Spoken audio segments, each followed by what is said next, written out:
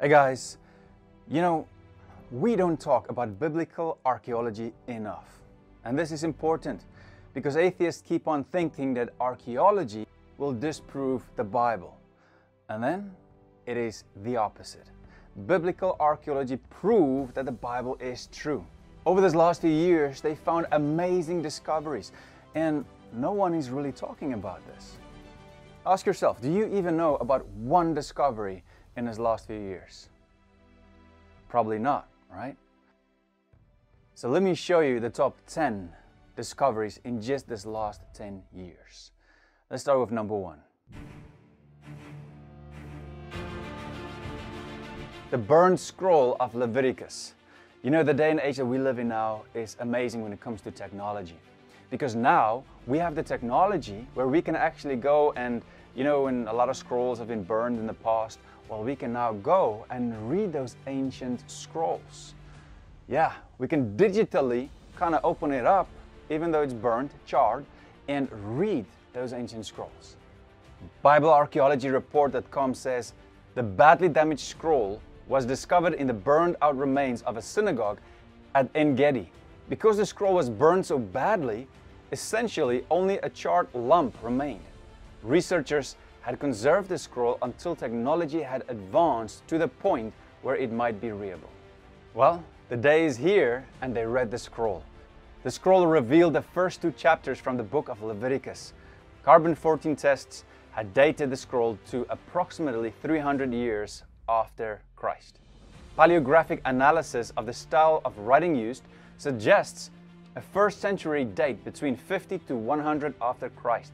The translated text of Leviticus is identical to that in the Masoretic text of the Old Testament. This makes the En Gedi scroll the earliest copy of the Masoretic text and bridges a gap in the history of Bible translation that had existed between the Dead Sea Scrolls and medieval copies of the Old Testament. Wow! Just think about this for a moment, let it sink in. If this does not excite you, I don't know what will. Anyway, let's move on to the next one. Many discoveries at the Temple Mount. You probably have never even heard about this. This was between 2015 and 2017. In 2015, they found things like old pottery, arrowheads, bullae, and a canonial seal that dates to the time of David's conquest of the city. In 2016, they restored some of the flooring tiles to the Second Temple. This was at the time of Herod's Second Temple. Then in 2017, the TMSP, which stands for the Temple Mount Sifting Project, found Solomon's colonnade, which is a capital from one of the columns from Solomon's porch. This is basically one of the columns that's part of the eastern part of the colonnade of the Second Temple, and we know that Jesus and some of the disciples were there. For example, John 10 verse 23, and Jesus was walking in the temple, in the colonnade of Solomon. And Acts 5 verse 12 says, now many signs and wonders were regularly done among the people by the hands of the apostles, and they were all together in Solomon's portico. It's amazing, isn't it? The Bible is alive. When you have some time, read more about this in archeologyreport.org.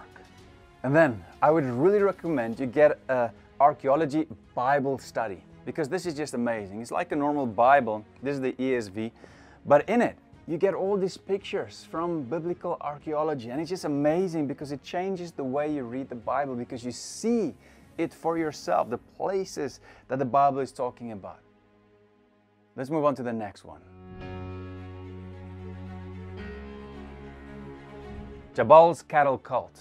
Now this is interesting because, when you go back far into history, it's really difficult to find archaeology, proof that people existed, especially when a flood washed it all away. So do we have any evidence of people who lived before the time of the flood? Well, read this with me because this is interesting. Genesis 4 verse 17. Cain knew his wife, and she conceived and bore Enoch. When he built a city, he called the name of the city after the name of his son, Enoch. To Enoch was born Irad, and Irad fathered Mahuial, and Mahuial fathered Methuselah, and Methuselah fathered Lamech. And Lamech took 2 wives. The name of the one was Ada, and the name of the other Zillah. Ada bore Jabal. He was the father of those who dwell in tents and have livestock. So Jabal is the 6th generation of Cain, right? So Cain is Adam and Eve's firstborn. So his family, I mean, back then, remember, you lived for a very long time and you could have had many children, and they had many children. So you kind of start your own tribe. And so this tribe of Jabal, they farmed with livestock. Now listen to this. According to ArmstrongInstitute.org, on April 30, a 6-person team of researchers from the University of Western Australia published a research article in the journal Antiquity identifying monumental rectangular stone structures, or mustatils, Arabic for rectangles, scattered throughout northwest Arabia as part of a prehistoric cattle cult. This found basically confirms the suspicions of many people, including many scientists, that this find is what Genesis 4 is talking about. The stone structures, all of which were dated to the 6th millennium before Christ existed, were characterized as the first large-scale monumental ritual landscape anywhere in the world, and the earliest evidence for cattle cult in the Arabian Peninsula, along with cattle-related remains and rock art. Evidence showed that the mustatils were more than merely cattle pens.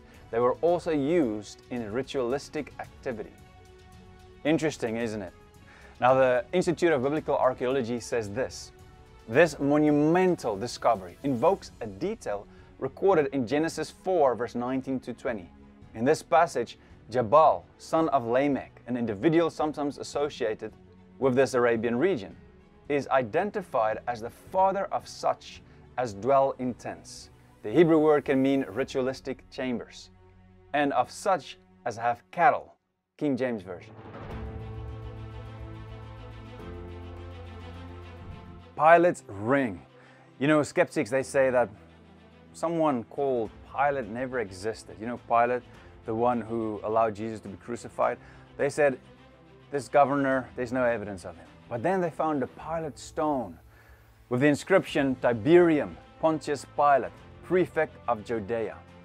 So this stone proved that Pilate was not just some mystical fantasy character in some book. He was real. He really existed. He was a governor at that time, and he allowed Jesus to be crucified.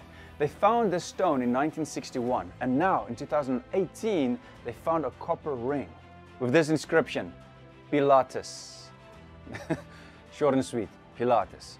They actually found this a while ago, but they only had the opportunity to really clean it now. Let's move on to the next one. The seal impression of King Hezekiah. Some of you might pronounce it Hezekiah. You know, the king who lived righteously before God.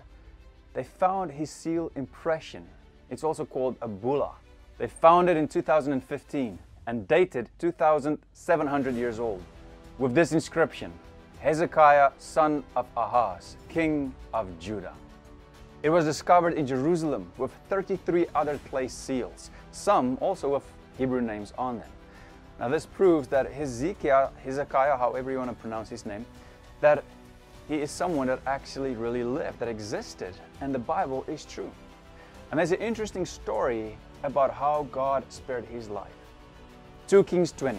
In those days, Hezekiah became sick and was at the point of death. And Isaiah the prophet, the son of Amos, came to him and said to him, "Thus says the Lord, set your house in order, for you shall die. You shall not recover." Then Hezekiah turned his face to the wall and prayed to the Lord, saying, "Now, O Lord, please remember how I have walked before you in faithfulness and with a whole heart, and have done what is good in your sight." And Hezekiah wept bitterly.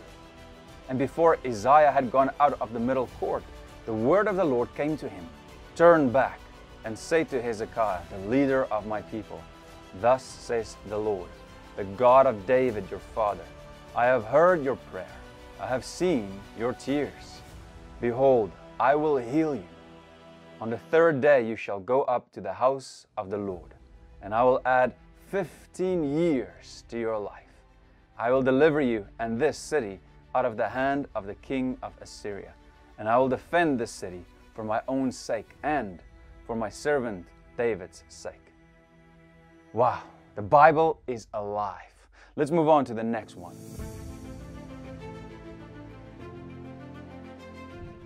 Gideon's jug. You know, Gideon, he is one of the judges in the time period before Israel had any kings. The first king was Saul, and then David, and then so on and so forth. But in the time of the judges, they only had judges to rule them. One of them, Gideon, and they found his mug. But the mug didn't say Gideon, it said Jerubbaal. Why?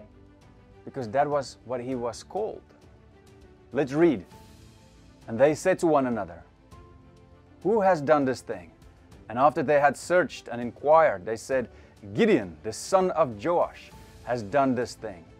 Then the men of the town said to Joash, bring out your son, that he may die. For he has broken down the altar of Baal, and cut down the Asherah beside it. But Joash said to all who stood against him, will you contend for Baal, or will you save him? Whoever contends for him shall be put to death by morning. If he is a god, let him contend for himself, because his altar has been broken down. Therefore, on that day, Gideon was called Jerubbaal. That is to say, let Baal contend against him, because he broke down his altar. Archeology proves that even a small biblical fact like this is true. ChristianityToday.com says Jerubbaal is the name found written on a pottery jug fragment excavated at Kirbat Rai, a site near Tel Lachish in southern Israel in 2021. The false gods of Canaan. Now, we didn't really have evidence about this until now. According to Christianity Today, Israeli archaeologist Joseph Carfinkel uncovered the ruins of a Canaanite temple from the 12th century before Christ. The excavation site, located in Lachish, one of the most important Old Testament cities in the region, has yielded a trove of artifacts used in Canaanite worship, including jewelry, daggers, and 2 4-inch tall bronze figurines of smiting gods. Not only that, they also found a bronze scepter coated in silver, which they think was probably used to worship Baal, the false Canaanite god. Khirbet el-Maqter, I think that's how you pronounce it. This is a mouthful, sorry guys if it's wrong. It is an Egyptian scarab, and this is extremely important. Why? Because, okay, let me explain it to you this way. Do you remember when Joshua and the Israelites went to have a big battle at Ai, the city of Ai? Well, they lost the battle, but then God called them to go again, and they were victorious. Joshua 8 verse 1, and the Lord said to Joshua, do not fear and do not be dismayed. Take all the fighting men with you and arise, go up to Ai. See, I have given into your hand the king of Ai and his people, his city and his land. And you shall do to Ai and its king as you did to Jericho and its king. Only its spoil and its livestock you shall take as plunder for yourself. Lay an ambush against the city behind it. So Joshua and all the fighting men arose to go up to Ai. And Joshua chose 30,000 mighty men of valor and sent them out by night. Verse 28. So Joshua burned Ai and made it forever a heap of ruins, as it is to this day. And he hanged the king of Ai on a tree until evening. And at sunset Joshua commanded, and they took his body down from the tree, and threw it at the entrance of the gate of the city, and raised over it a great heap of stones, which stands there to this day. So this rare scarab that they found, this Egyptian scarab, it dates back to this time, to this century, to the 18th dynasty, which is likely in the reign of Amenhotep II, the king who Joshua killed. From 1995 to 2017, they discovered this fortified settlement, and they realized it is from the time of Joshua. This settlement has been burned was destroyed by fire, and it matched all the criteria of the city of Ai in the time of Joshua. BibleArcheologyReport.com says the scarab provided a terminal date for the fortress toward the end of the 15th century before Christ, the time the conquest occurred, according to biblical chronology. It, along with a second scarab from the Middle Bronze period, 1650 to 1485 before Christ, helped date the period of the fortress, independent of the pottery that was found. The seal impression of Isaiah. Yes, the prophet Isaiah. This is amazing. They found this back in 2018. Eilat Mazar and her team just found it south of the Temple Mount. Enough of it is clear enough to read the name Isaiah in the middle portion, and then below it we see the letters NVY, November Victor Yankee, which are the first three letters of the Hebrew word prophet. Now take note, they found this with a batch of other seal impressions, and yes, Hezekiah's impression was also among them. Carvings of the Assyrian king and 7 gods were found. It is believed that this king is Sargon II, and we actually read about him in 2 Kings 17 verse 6. In the 9th year of Hosea, king of Assyria captured Samaria, and he carried the Israelites away to Assyria and placed them in Halah, and on the Habor, the river of Gozan, and in the cities of the Medes. Now listen to what they found. Italian and Kurdish archaeologists uncovered 15-foot rock carvings depicting an Assyrian king and 7 Assyrian gods standing on the backs of sacred animals. The artwork was carved in relief in a cliff along a canal in the northern Kurdistan region of Iraq. The king is believed to be Sargon II, who ruled from 722 to 705 BC and conquered the northern kingdom of Israel. 2 Kings 17 verse 6, according to Christianity Today. Now remember to subscribe if you haven't done so already, and watch these videos here, and I'll see you there. And always remember, God loves you, and I love you too.